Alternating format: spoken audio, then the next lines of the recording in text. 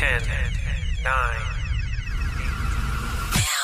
Now, get ready for Buzzworthy Radio, the show that gets you up close and personal with some of today's hottest stars. Now, here's Novell J. Lee. Hey, it's Novell J. Lee, and welcome into a new Buzzcast here on Buzzworthy Radio. Thomas Sadoski stars as Don Keefer on HBO's hit series The Newsroom. We got to talk to him about the recent arc that was portrayed this season where the ACN team needs to build back its trust with the audience after a story was leaked that wasn't exactly true. We got to talk a little bit about that as well as what we hope to see in the new season of what stories they're going to wind up combating against. Here it is, our interview with Thomas Sadoski. Hello. How are you? Good. How are you doing? Doing very well. Thank you so much for speaking with me, sir. It's always a pleasure. No problem, man. Thanks for having me back. Absolutely. So, congratulations on the fact that The Newsroom was picked up for a third season on HBO.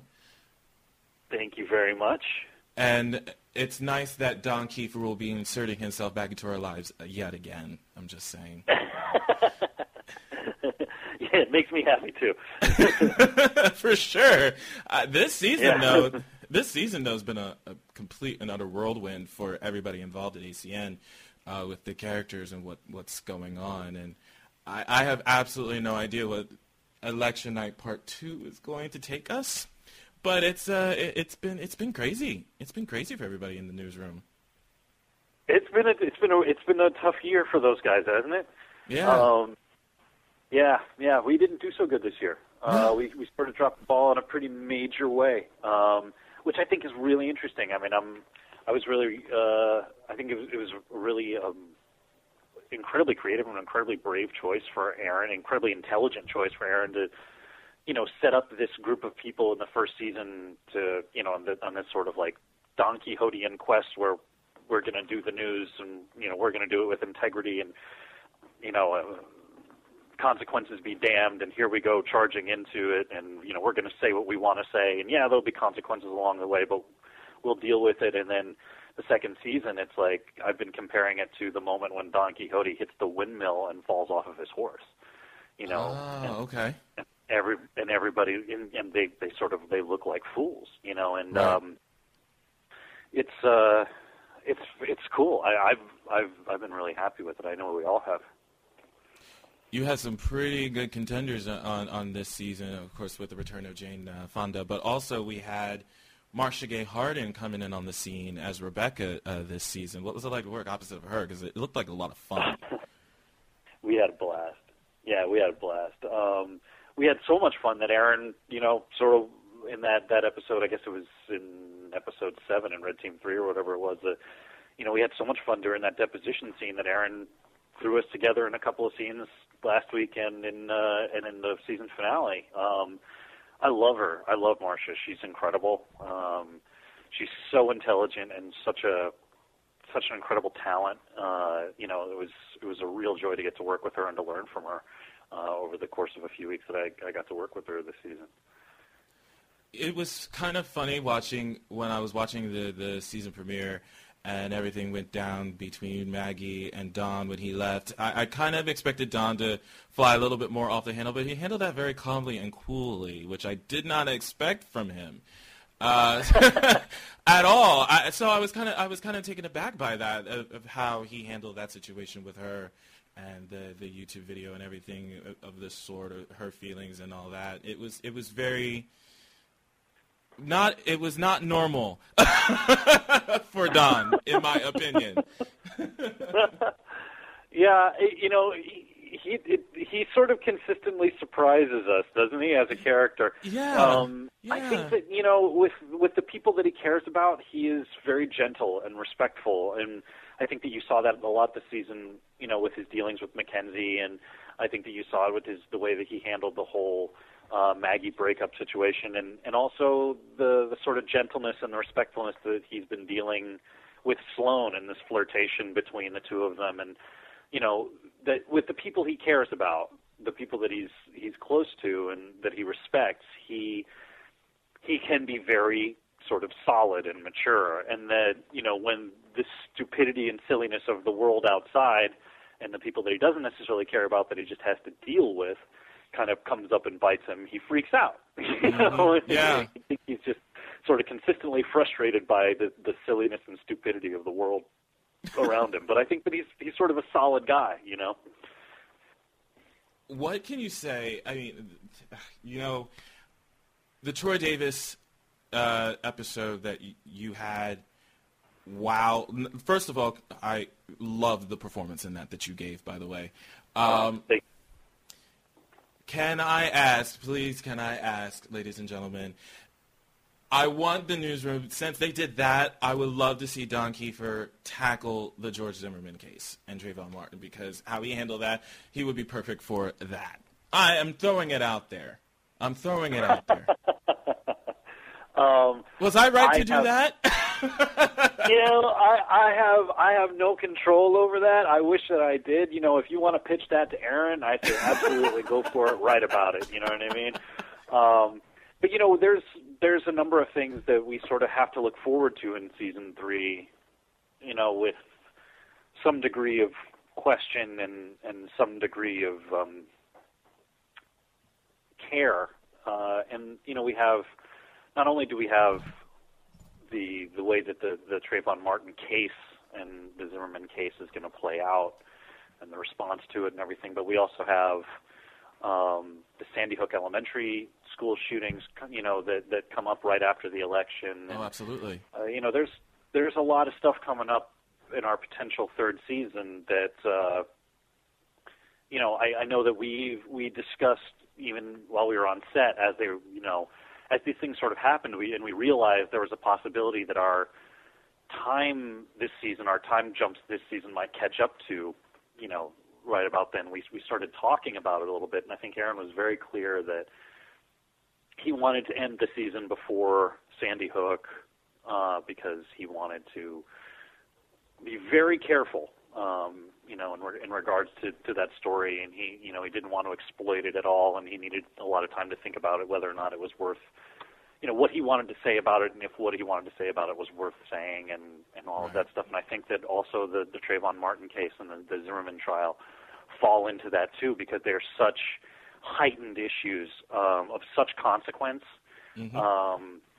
and import and meaning in our society that the last thing in the world you want to do is be seen to be exploiting something for the case of making a TV show.